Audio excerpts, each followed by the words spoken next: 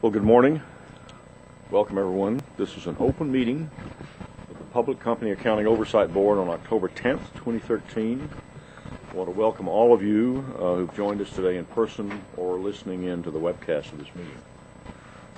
Today, the Board will consider recommendations to adopt attestation standards for reports to be filed by brokers and dealers, an auditing standard on supplemental information accompanying financial statements, and related amendments to other PCAOB standards.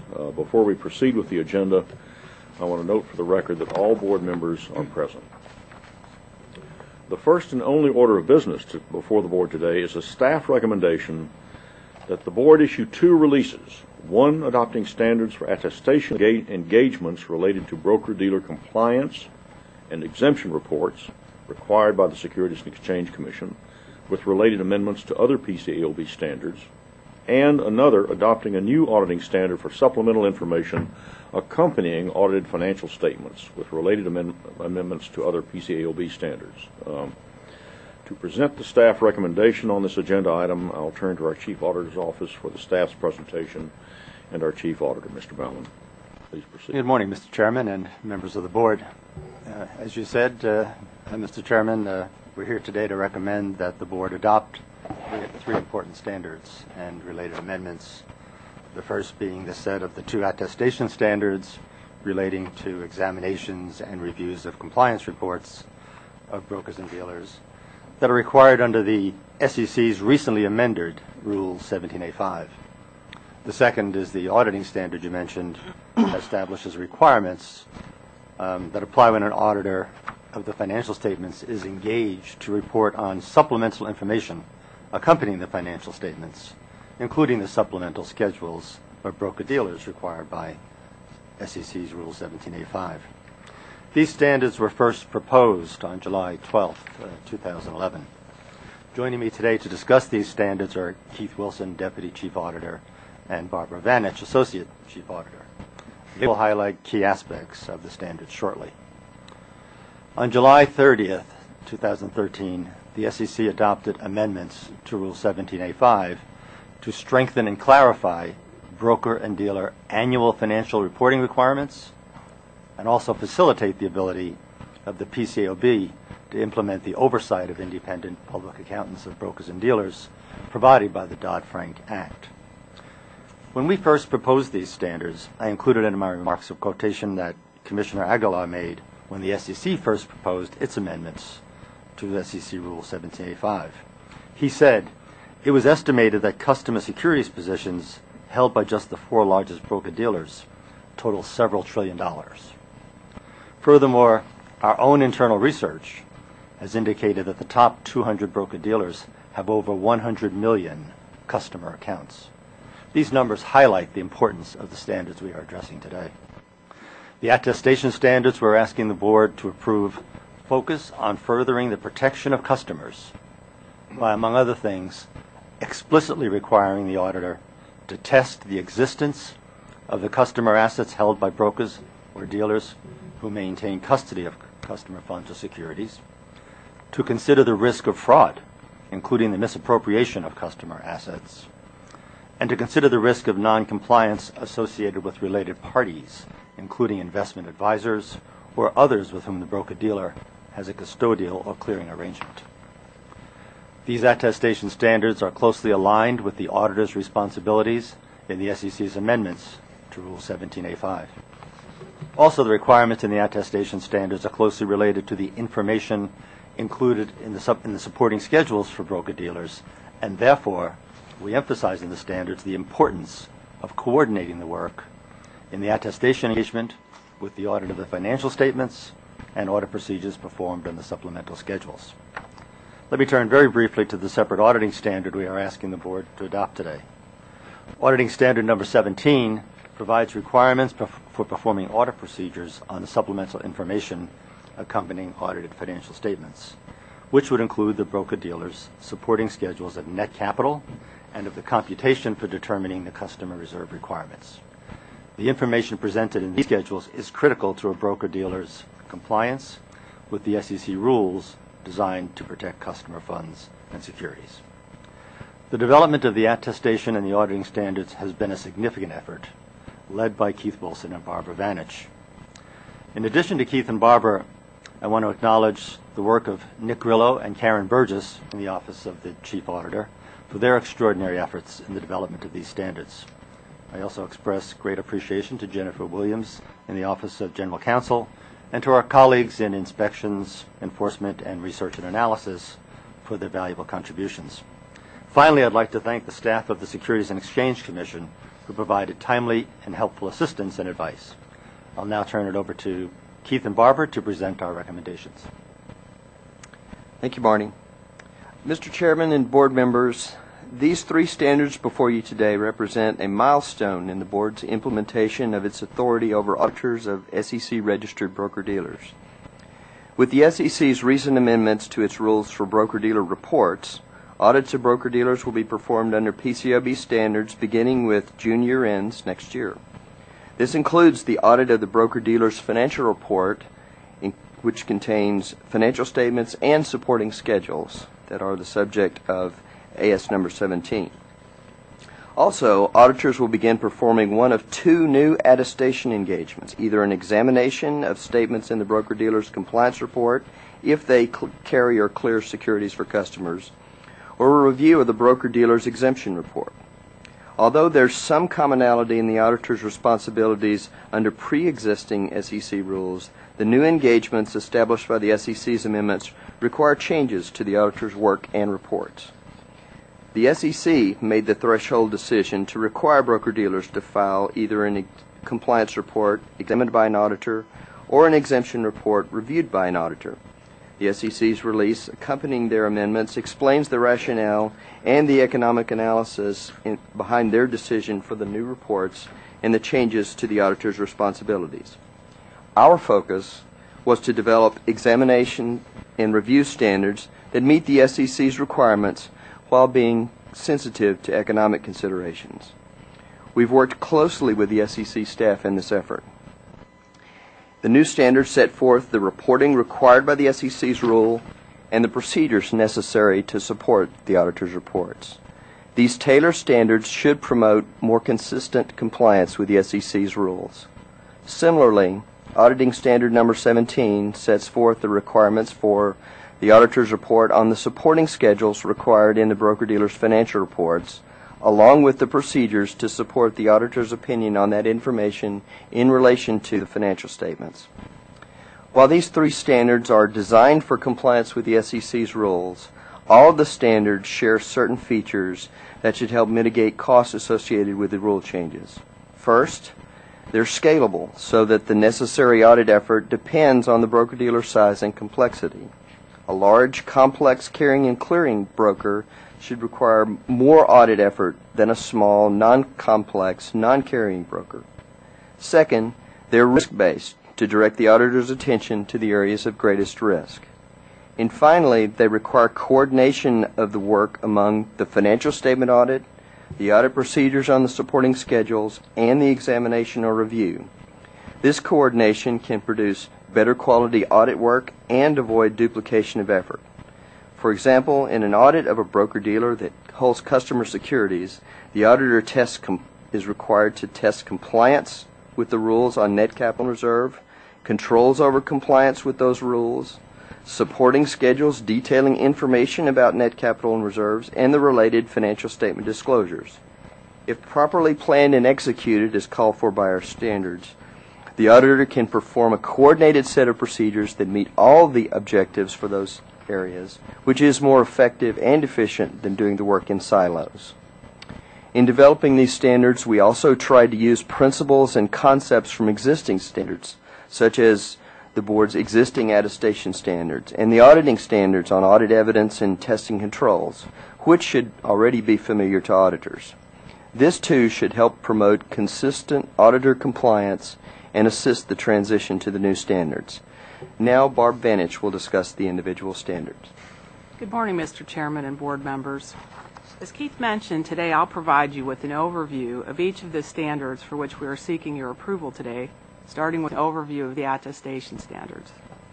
Both the examination and review standards draw from the principles and concepts in AT Section 101 or AT Section 601, but are tailored to these particular engagements. Both standards include a requirement to coordinate the examination or review with the audit of the broker-dealer's financial statements, including audit procedures performed on supporting schedules of net capital and customer reserves.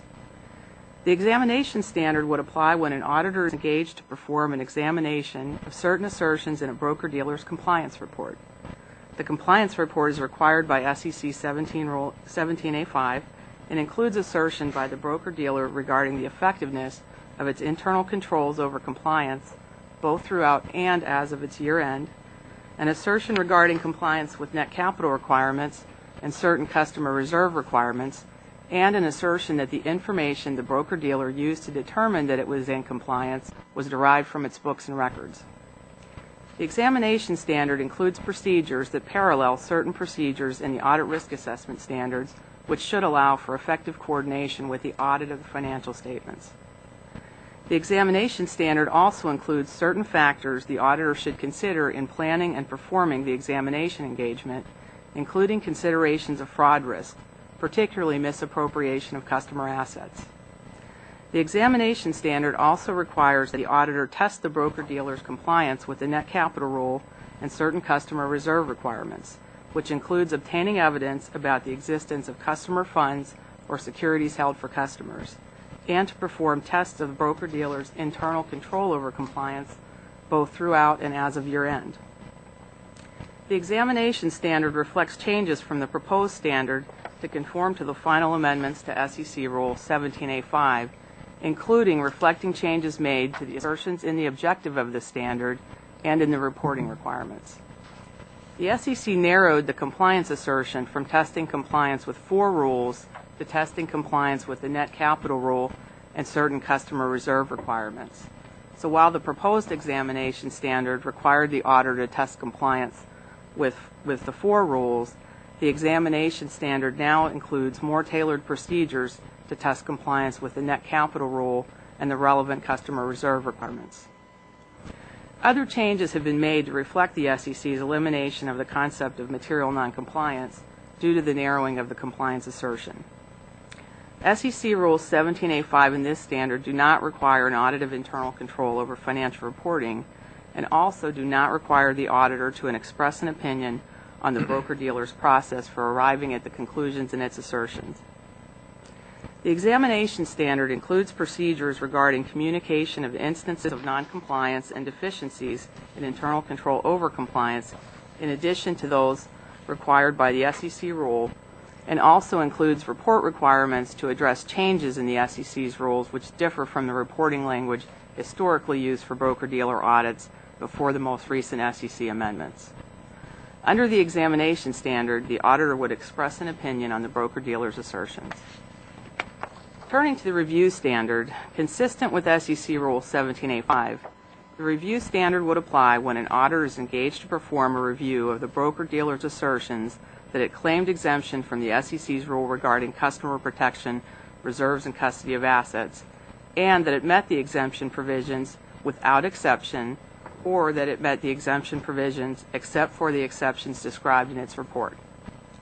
These assertions reflect changes from the SEC's proposed amendments, including the requirement for the broker-dealer to include a list of exceptions to the exemption provisions in its exemption report. The review standard has been modified from the proposed review standard to conform to the final amendments made to SEC Rule 17A5, including updating the assertions to be included in the broker-dealer's report in both the objectives and reporting requirements in the review standard. The review standard establishes requirements that are designed specifically for the review required by SEC Rule 17A5, which enable the auditor to conclude on the broker-dealer's assertions.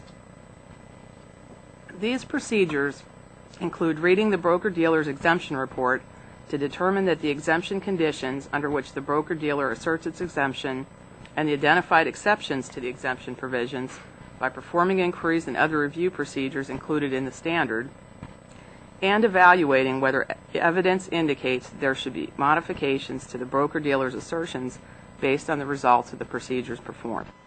The extent of inquiries and other review procedures will vary based on relevant factors, including the broker-dealer's size and complexity. The review standard also includes requirements for communication and reporting similar to the examination standard but specific to the review. I would now like to briefly discuss the more notable amendments to other PCAOB standards we are asking you to approve today. The amendments include changes to several existing PCAOB auditing standards to clarify the applicability of those standards and their requirements in the context of the examination or review. Most notable are the amendments to Auditing Standard Number 7 on engagement quality review. AS7 applies to audits of financial statements prepared pursuant to PCAOB standards and would therefore be required for audits of broker-dealers ending on or after June 1, 2014, which is the effective date for the corresponding SEC requirements that audits of broker-dealers be conducted pursuant to PCAOB standards. The amendments would require an engagement quality review and concurring approval of issuance for the examination and review engagements discussed today. Because the amendments apply only to an attestation engagement performed in conjunction with an audit of the financial statements, the requirements are significantly less detailed than the EQR requirements for an audit, since generally considerable overlap of the matters that are most important to the audit and attestation engagement would exist.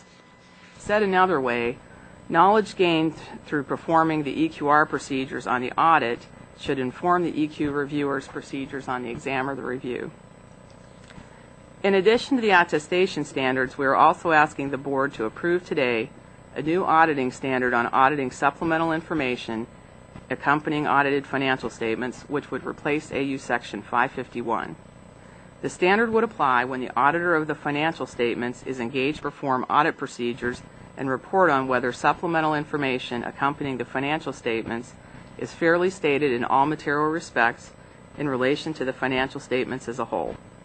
The standard defines supplemental information within the scope of the standard to include, for example, the supporting schedules that brokers and dealers are required to file pursuant to SEC Rule 17A5.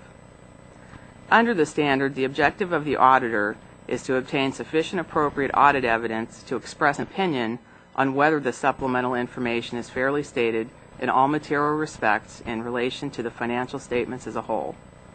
When planning and performing the audit procedures to report on supplemental information, the auditor generally should use the materiality considerations as those used in planning and performing the audit of the financial statements. The standard provides factors for the auditor to consider in determining the nature, timing, and extent of procedures necessary to obtain sufficient appropriate audit evidence, as well as requirements for testing the supplemental information. These requirements include, among other things, determining that the supplemental information reconciles to the underlying accounting or other records or to the financial statements as applicable, and performing procedures to test the completeness and accuracy of the information presented to the extent it was not already tested as part of the audit of the financial statements. Further, the standard includes requirements regarding evaluating the audit results to determine whether the supplemental information, including its form and content, is fairly stated in all material respects in relation to the financial statements as a whole.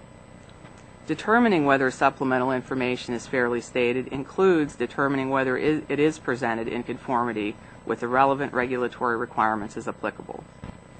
Lastly, the standard provides reporting requirements which retain the opinion language from AU Section 551 about whether supplemental information is fairly stated in relation to the financial statements as a whole. However, there are some differences in the reporting language, primarily because the supplemental information in SEC filings typically is presented pursuant to the requirements of the SEC or another regulatory body. This concludes our remarks today.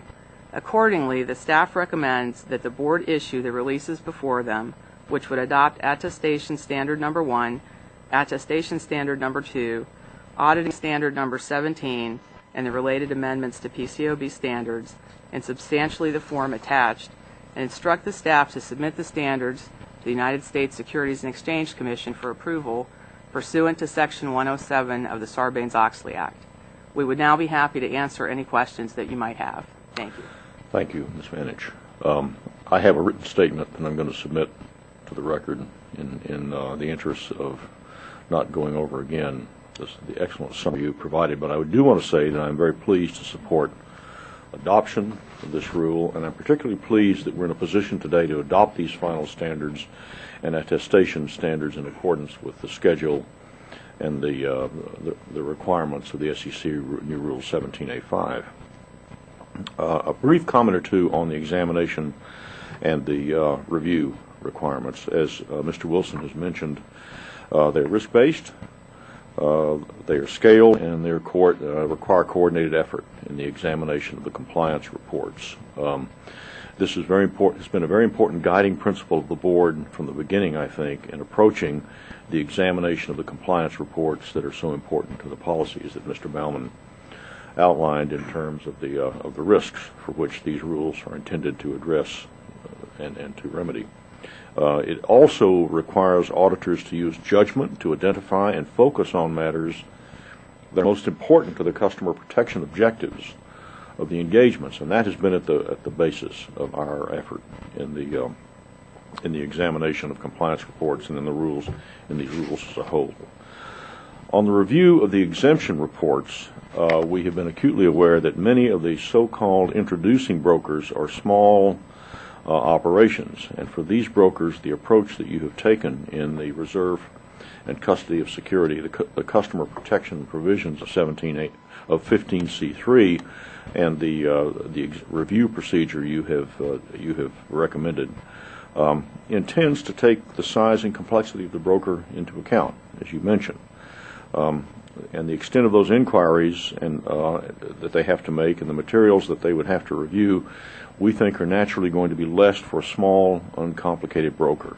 These are not audits, and for those of us who are not auditors, it is particularly helpful to see the articulation of the difference between the compliance examination and the review of the exemption reports, and to realize what you've done there. Finally, with respect to the auditing the supplemental information, I am particularly struck by Ms. Vanish's remark that if supplemental information was already tested as part of the audit of the financial statements, as would be the case in many cases, the standard does not require additional testing. So you have laid out, I think, the reasons why we have had a particular view toward efficiency and cooperation and the use of good practice. We have, of course, been aided from the insights and suggestions of commenters. We want to promote useful protection of investor assets. We don't want to cause wasteful effort. I think these standards are a major step in that direction. They should do that. I have to note, though, going back to the Chief Auditor's introduction, that we have seen significant compliance problems even under the profession's existing standards through our interim broker-dealer auditor inspection program. The purpose of the interim program has been to gather information about the manifold differences in the activities of the spectrum of brokers and dealers whose audits could be subject to PCAOB inspections in order to determine the scope and the elements of a permanent inspection program, which we're not doing today. But whether or not certain firms are ultimately exempted from the PCAOB's inspection requirement, whether we do reach some or achieve some standard or some basis for exemption, it's clear that many firms will need to significantly improve their work under any set of standards to meet the SEC's requirements and, more importantly, the public's expectations. I want to thank the SEC staff for their assistance in this project. The proposal benefits from extensive consultation and discussion with the SEC staff. Their insights have been invaluable, as usual. I want to thank again the Chief Auditor, Marty Baumann, and his team, Keith Wilson, Barbara Vanich, Nick Grillo, Karen Burgess, as well as one of the newer additions to Marty's team, our economist, John Powers, who gives us new depth in standard setting to bring economic tools and insights to bear in our rulemaking, as well as Saad Siddiqui in our Office of Research and Analysis. So readers of this adopting release will see the manifest results of economic analysis being brought to bear on rulemaking. And finally, we always are well served and advised by our General Counsel, Gordon Seymour, and his staff, and in this case, Jennifer Williams. With that, I want to turn to board member comments, and Mr. Harris. Steve? Thank you, Mr. Chairman, and I agree with you. I think that was an excellent overview and description of the standards, and therefore I ask permission that my full statement be made a part of the record, and I'll abbreviate it. I also support the adoption of the standards before us today, and I view the board's adoption of these standards as another step forward in our oversight of the audits of brokers and dealers. A little over 3 years ago, the Dodd-Frank Wall Street Reform and Consumer Protection Act granted the board explicit authority over the audits of broker-dealers registered with the Securities and Exchange Commission. Without going or reiterating the requirements of these standards, I believe that they strike an appropriate balance between enhancing customer and investor protection and the regulatory impact of implementing these new standards. As has been mentioned, these standards include requirements related to the auditor's consideration of fraud risks, including the risk of misappropriation of customer assets. By focusing on risk, the standards are intended to be scalable for audits of different types and sizes of broker-dealers.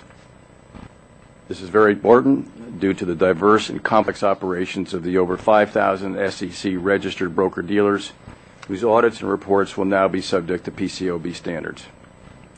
While the primary user of the financial statements and compliance or exemption reports of broker-dealers may be different from the users of issuers' financial statements, the objective is the same: to protect investors and customers by providing independent assurance that broker-dealers comply with certain financial responsibility rules designed to enhance the protection of customer assets. These measures include requiring broker-dealers to maintain prudent levels of net capital and take steps to safeguard customer assets. Further, as noted in the board's second report on the progress of its interim inspection program for auditors of broker-dealers, inspection staff identified audit deficiencies in 57 of the 60 audits selected for inspection. The standards we are adopting today are tailored for the new audit and reporting requirements in SEC Rule 17A5 and establish an approach that should provide greater clarity as to the procedures that should be performed by auditors and promote improved performance in the audits of broker-dealers. I'll have a number of questions, but in closing, I would like to join you, Mr. Chairman, and other board members in thanking Marty Bauman, Keith Wilson, Barbara Vanich, Nick Grillo, and Karen Burgess, as well as the staff in the Division of Registration and Inspections, the Office of Research, Jennifer Williams, and the General Counsel's Office for their efforts in bringing these standards before the board today. As always, we appreciate the contributions of the staff of the Securities and Exchange Commission's Office of the Chief Accountants and the significant collaborative efforts between our organizations to reach this important day. Thank you, Mr. Chairman. And we will go to questions later. Mr. Ferguson. Okay, I also support the adoption of attestation standards 1 and 2 and auditing standards 17. I also have a written statement that I'm not going to read, and rather than reiterating what's been said, simply to say that what has concerned me in the 2 years that I've watched us do interim inspections of auditors of brokers and dealers, I've been concerned, as Steve Harris mentioned, about the serious deficiencies that we've discovered, finding deficiencies in 57 of the 60 audits we examined. And I believe these standards will go a long way to communicate clearly with auditors what's required to perform a high-quality audit here. And given the critical importance of brokers and dealers to capital formation in this country, any improvements in audit quality is an important improvement for investors and customers of brokers and dealers who entrust those companies with their own funds.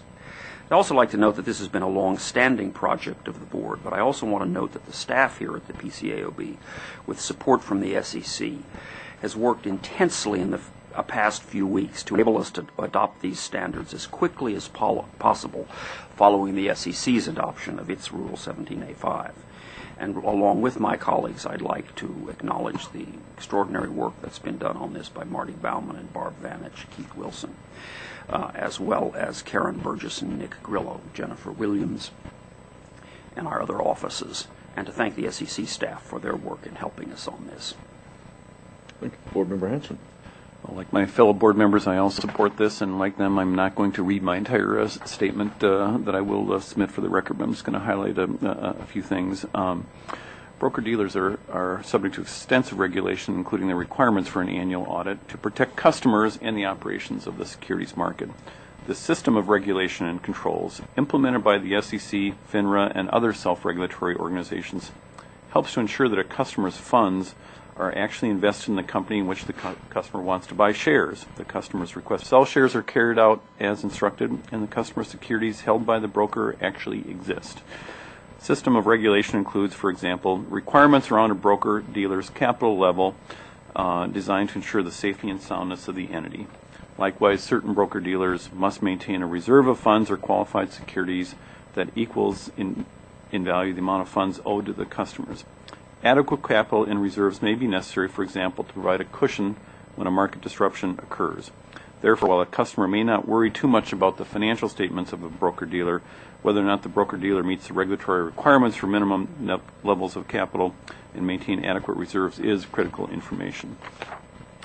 So I believe the standards today that we are adopting appropriately reflect the requirements of SEC Rule 17A5 and provide a reasonable balance of investor protection and regulatory burden.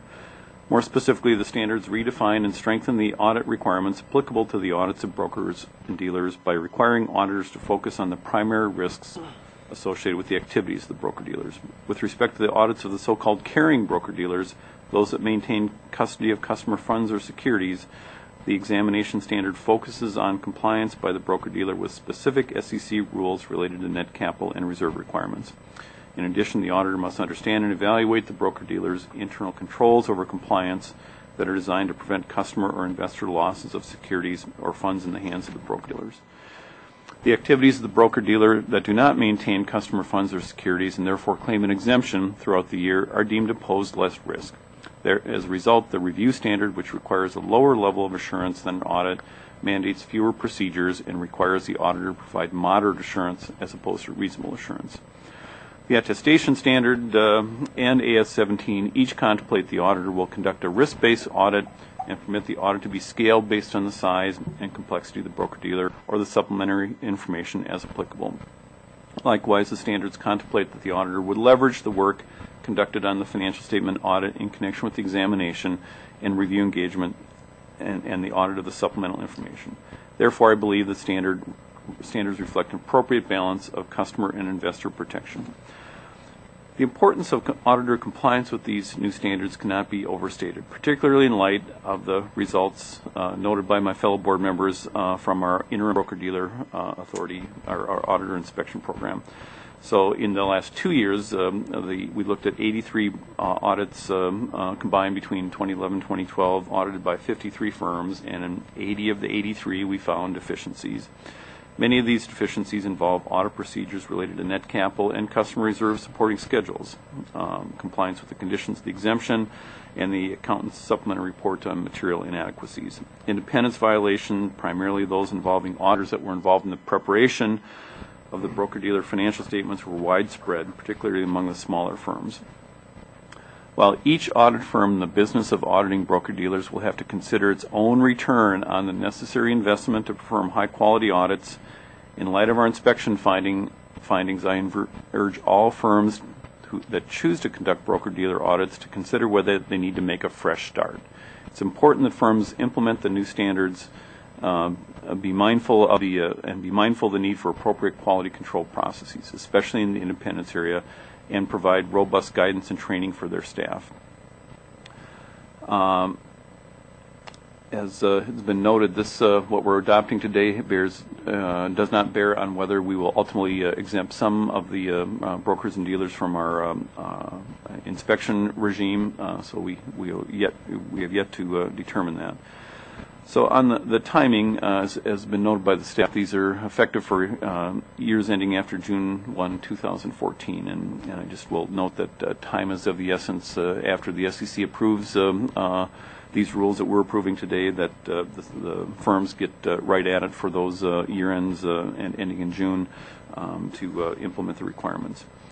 Finally, I note that the work regarding the rules and standards for broker-dealer auditors is not done. In February 2012, we proposed a series of amendments to the PCAOB rules and forms to reflect the requirements of the Dodd-Frank Act. These proposals included, for example, rule amendments tailoring the board's professional practice standards to the audits of brokers and dealers, as well as a series of other rules and form amendments related to auditors of broker-dealers. In order to make the transition for broker-dealer auditors to the new rules and standards as seamless as possible, the board needs to move quickly to adopt the final rule amendments as one of our highest priorities. I'd also like to thank the staff. They've been noted here, so I won't repeat the names, but very helpful and very diligent work to get us here by our own staff and General Counsel's office, as well as the staff of the SEC. So I will turn it over to Jeanette. And we have time for some questions. Mr. Harris? Jeanette. Oh, Jeanette. Oh. You're a fifth board member How here. did I do that? Yes. Don't worry, I wasn't going to let you get away with that. I fully support adoption of these standards and the amendments before us today, and like my fellow board members, I'm not going to reiterate the requirements of those, but I do want to commend the staff for the approach taken on this project. These attestation standards represent a tailored approach to the existing standards and the specific rules within SEC's Rule 17A5. And the standards also support the SEC's focus on broker-dealer practices and internal controls over compliance with the financial responsibility rules, which are so important to protecting customer assets. And in particular, those rules that do involve safeguarding of customer securities and funds. And so I really commend the staff for this approach. The new standards also incorporate requirements for risk assessment procedures, specifically related to the risk of fraud, including the risk of misappropriation of assets. And the new standards are also designed to emphasize coordination with the financial audit.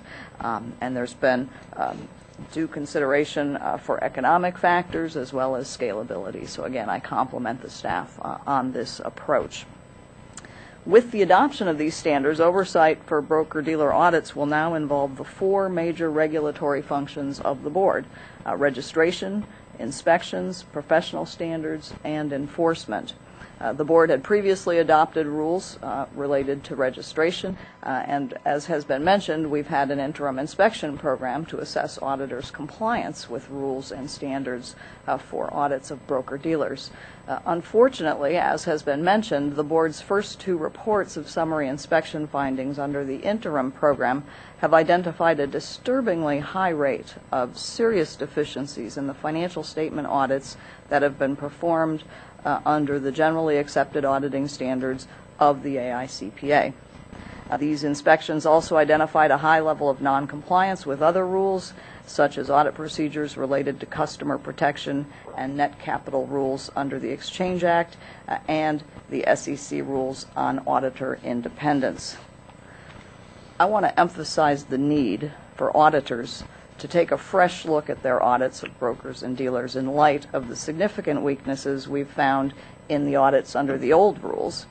These new rules and standards should provide an opportunity for auditors to refocus their efforts on audit quality in their work related to brokers and dealers so that they comply with SEC rules, PCAOB standards, and meet their basic responsibilities for providing assurance over broker-dealer financial information and compliance with customer protection and other rules. As the release accompanying today's standards indicates, the board will take action in the near future on other amendments to PCAOB rules to conform them to provisions of Section 982 of the Dodd-Frank Act. Among other things, these amendments will clarify which auditing standards, which interim auditing standards, and other PCAOB professional standards will apply to these audits of brokers and dealers. So accordingly, the board's upcoming adoption of these amendments will be an important factor in finalizing the professional standards and auditing requirements that will apply to broker-dealer auditors and their audits. Again, I want to compliment the staff for all the hard work on this under very tight time frames. I think, given my gaffe, you get the first question. Well, no, I'm not prepared. So now you're going to switch up on me. In that case, Mr. Harris. Yeah. Part of the rationale for Congress requiring the board to adopt these standards in Dodd-Frank was to help prevent another Madoff type scandal, and I would ask you to address a potential expectation gap. And the question is, how do you think that the new standards will help the auditor in addressing the risk of misappropriation of customer assets, and do you believe these standards will help to avoid another Madoff type situation?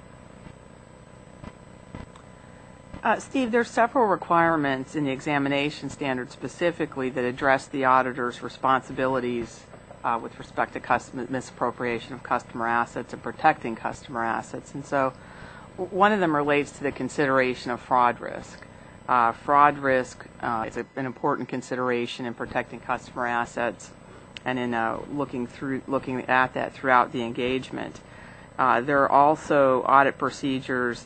The audit procedures performed on the supporting schedules, which include the net capital schedule and the customer reserve requirement schedule, should also go a long way in protecting customer assets.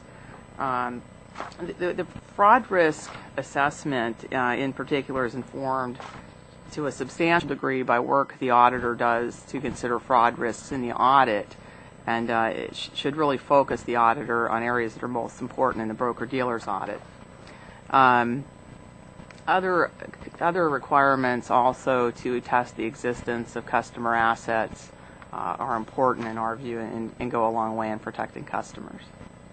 I'll just add that for the benefit of people trying to understand and apply the standards, there is some considerable discussion in the release that's before you today that talks about that very issue and the way that the auditor would think about the fraud risk from a number of different perspectives, given the overall body of work that they're doing in an audit of a broker and dealer.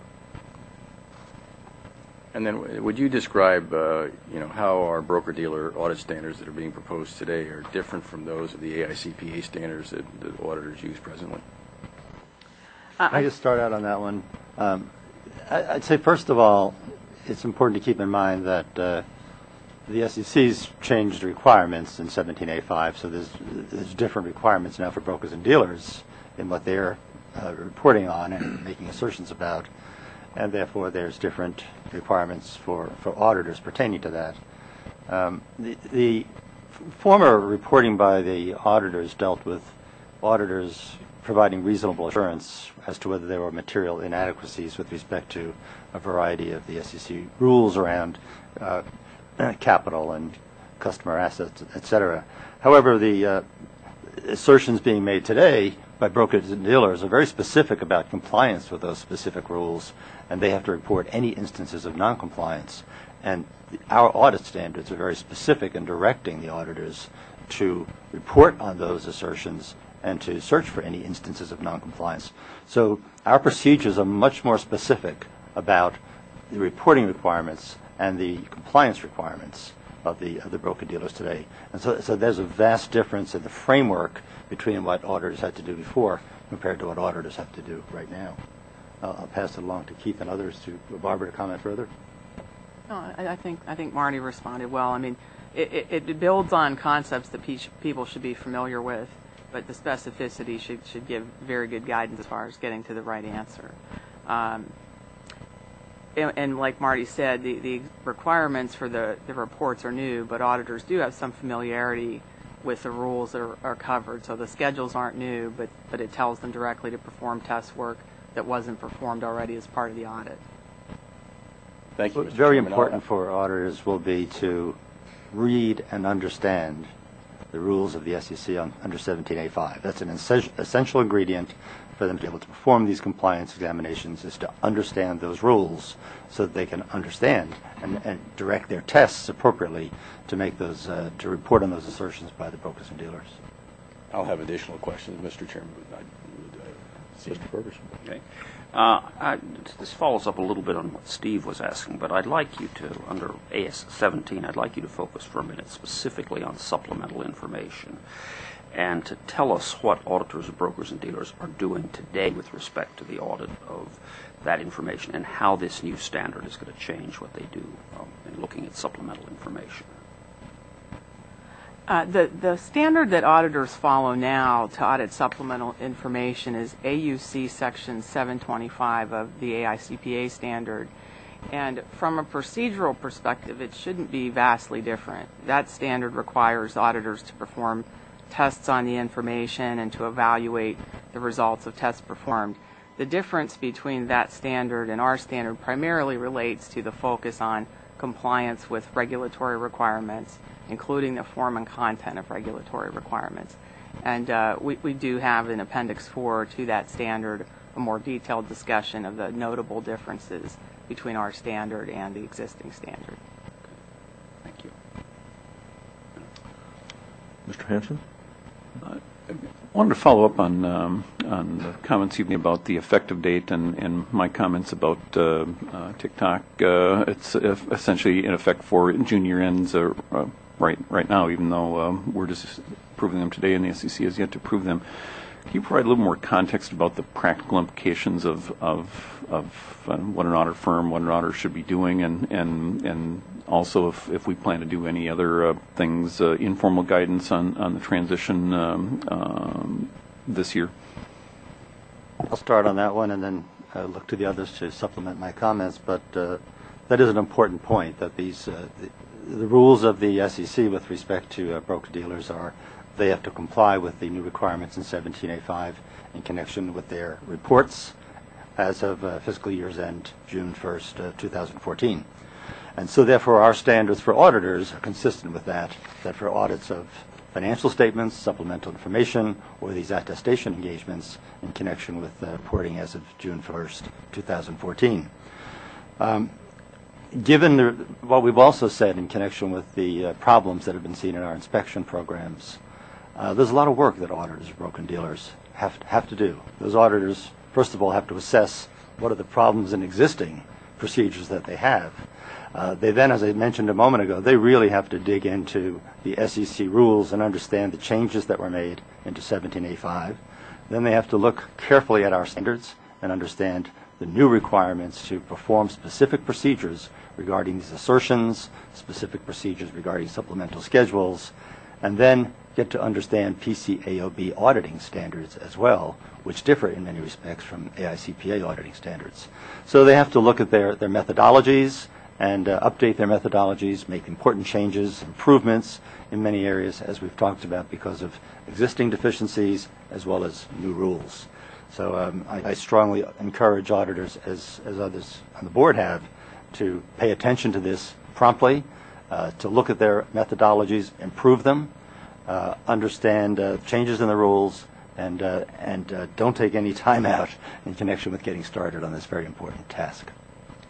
And I would just add a couple of points. One, I guess, as been mentioned, given the level of deficiencies that have been identified so far, I guess I'd be remiss in saying that there are there's quite a number of broker-dealer audits that are going to be done on 12/31 year ends this year, and for people not to take their eye off the ball and look past that very important milestone. They need to do good audits now. Also adding to something Marty said about the importance of looking very carefully and understanding the SEC's rule changes, extremely important. There beyond 17A5, there were some important changes to some of the financial responsibility rules that become effective this month that will affect audits right away. So that they'll need to be very focused on those. And depending upon where the year ends that their clients have, they're going to need to be thinking about the transition. The clearing and carrying brokers are going to have to report on compliance, on internal control over compliance for an entire year. So for some of those, if they have June year ends, that's this year we're talking about now. So there would be wise to start talking, if they haven't already been talking to their clients about that, making sure that they have a plan, how they're going to be able to test compliance or internal controls for that year, and that make sure there's evidence there for them to be able to do that testing and to think about that. As to guidance, your other point, we are definitely looking very seriously at that, trying to decide is there a need for guidance? What kind of guidance might we provide, and when might be the optimal time for that? So that's something the staff is spending a considerable amount of time working on right now. We have, of course, an active small business outreach program, which has included, over the last 2 years, year and a half, a number of small business forums on not only our small business education and information generally, but also focused in some instances on broker-dealers. Jay and Jeanette have both been very active in staffing and in leading those meetings and those fora. We're of course going to continue to do that in the months going forward. We have an expanded set of public meetings planned. Ms. Franzel. Thank you. I also had a number of questions and concerns about the transition because this represents a big change, especially given the current state of audits in this area. So just to continue on this theme, what specific steps do you suggest that auditors take now to become knowledgeable about the new reporting and audit requirements, and what should they be communicating to their clients, because their audit clients also have changed requirements? Well, some of that, piggybacking what we've said, that absolutely start with the rules. The changes to 17A5, the new changes to the financial responsibility rules, those are things they're going to need to understand and understand quickly, and to think about exactly how that's going to apply to their practice.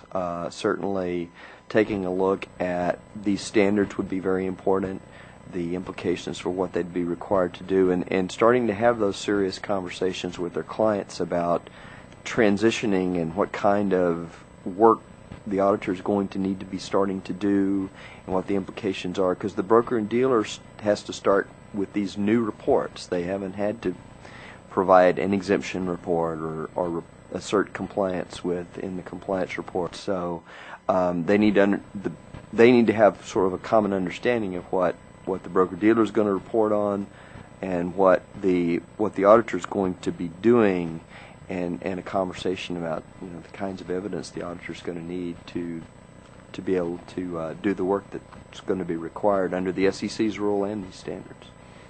Just adding some further thoughts, and we've touched on this a bit also, the fact that this requirement is to report on internal controls over compliance, not only as of the year end, but throughout the year.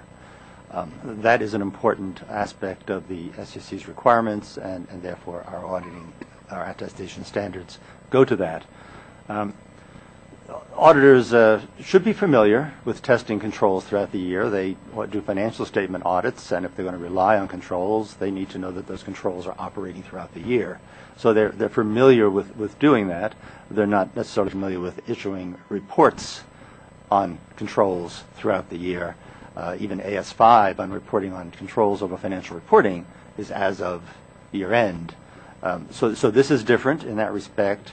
And so methodologies, again, are very important for the firms to look at their methodologies and how they test controls now generally when they're going to rely on them throughout the year, but now testing compliance controls and these specific rules under 17A5 and building in methodologies to ensure that they do this appropriately and issue a report that's consistent with the requirements and the standards. Well, and I would also imagine that in some cases auditors will be faced with situations where the clients were not able to or didn't get up to speed under the new rules, and then there will be some more difficult audit decisions to make under those cases. In this transition year, that would be particularly important, as companies have to have the evidence in place for the auditors, and that was mentioned, I think, before, that auditors should be speaking to their clients early and often. Are there other questions? Mr. Could you talk a little bit about the scalability of these standards, and then what you believe will be the impact of these standards on smaller broker-dealers, and specifically how you respond to the concerns that have been expressed by some that the standards may drive some smaller firms out of business, and what are we doing to mitigate those concerns? Sure, I'll start at least with the scalability part.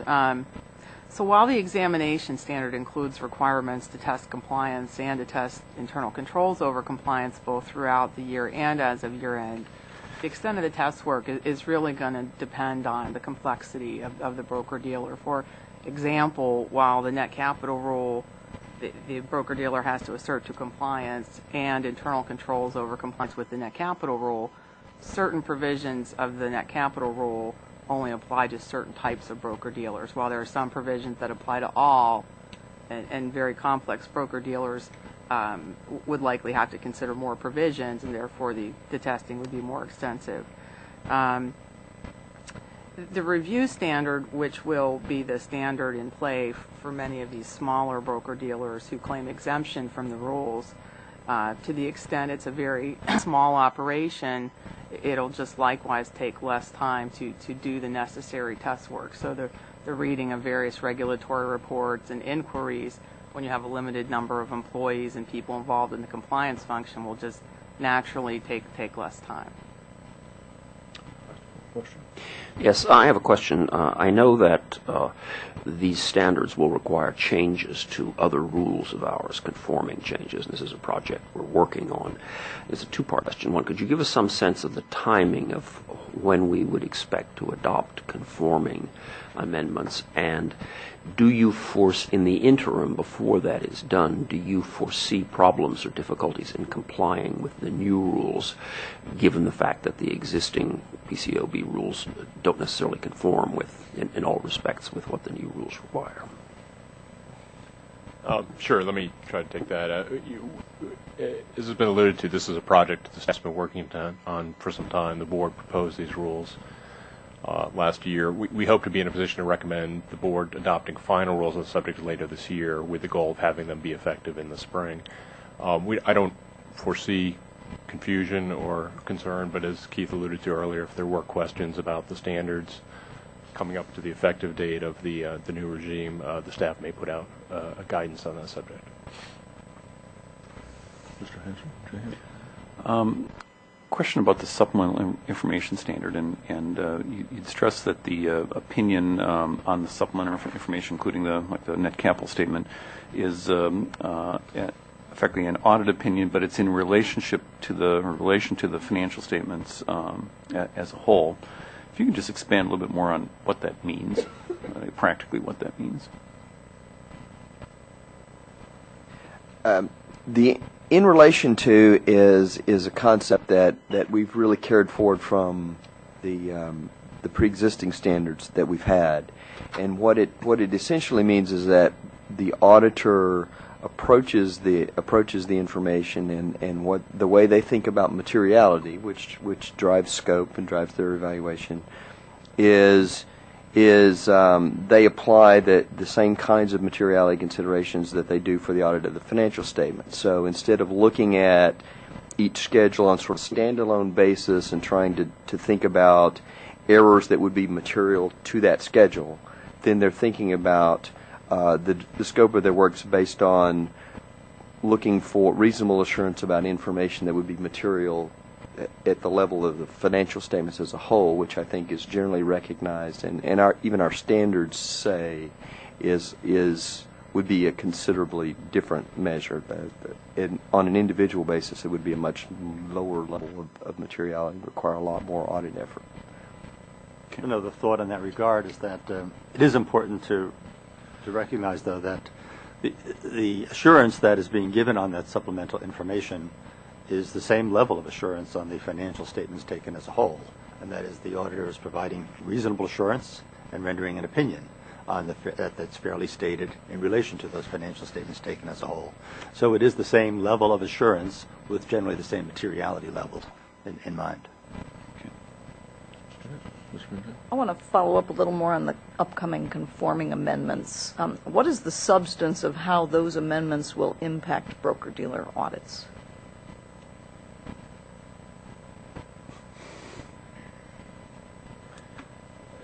The conforming amendments will have some impact on the professional standards, but in general, the auditing standards will not be affected by the conforming amendments.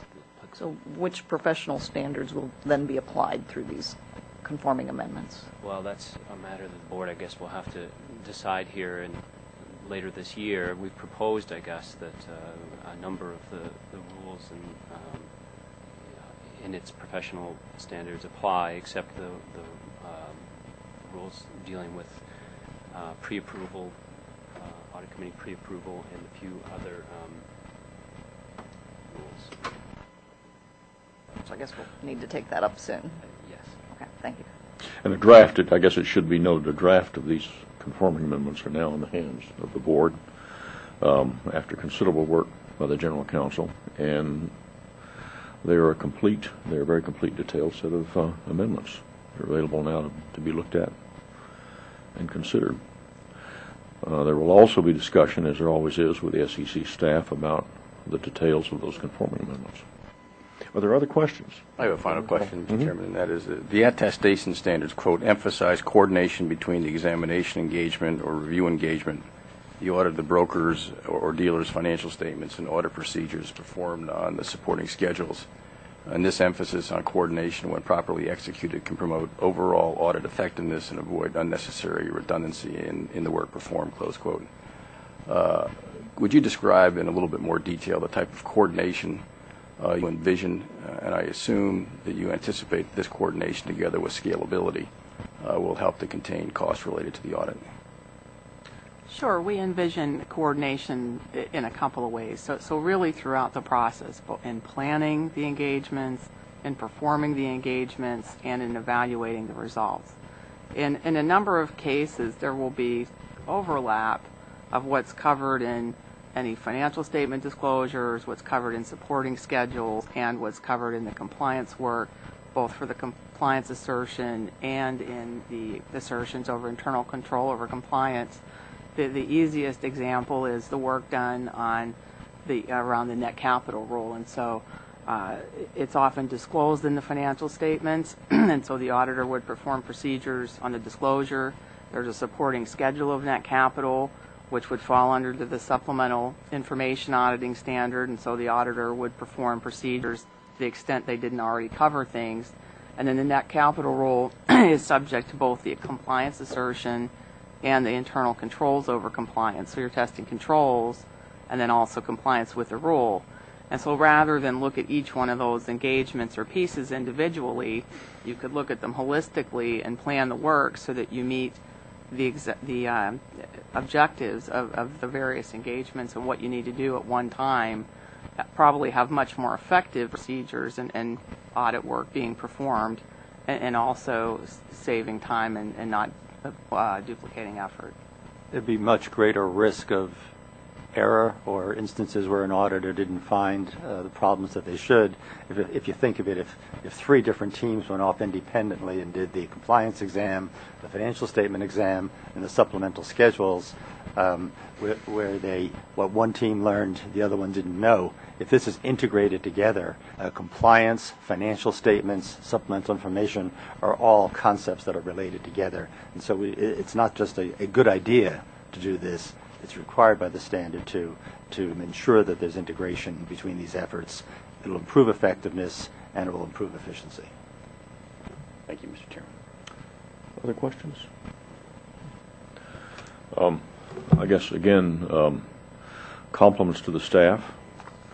The phenomenon that was noted in the inspection reports often was the disturbing tendency of broker-dealers to be preparing financial information for their client, a fundamental aspect of the independence issue. And I assume that, or I would be interested in hearing your views as to whether there's any reason to think that with these standards, with the kind of refocusing that you're talking about, is it to be hoped and expected that perhaps that too will get a fresh look and fresh consideration by brokers, and that the auditors will not be preparing their financial information?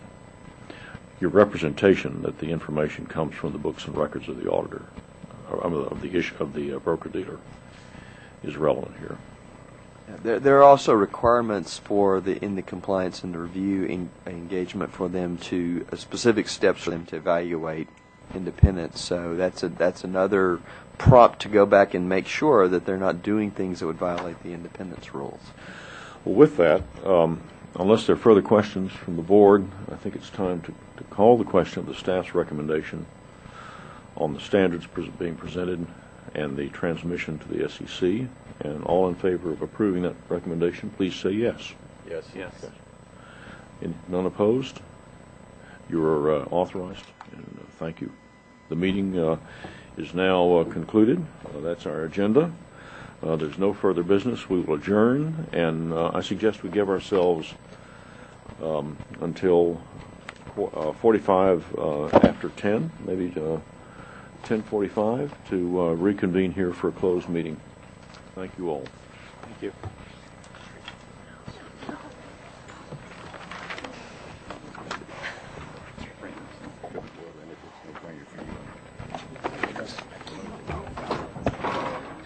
I'm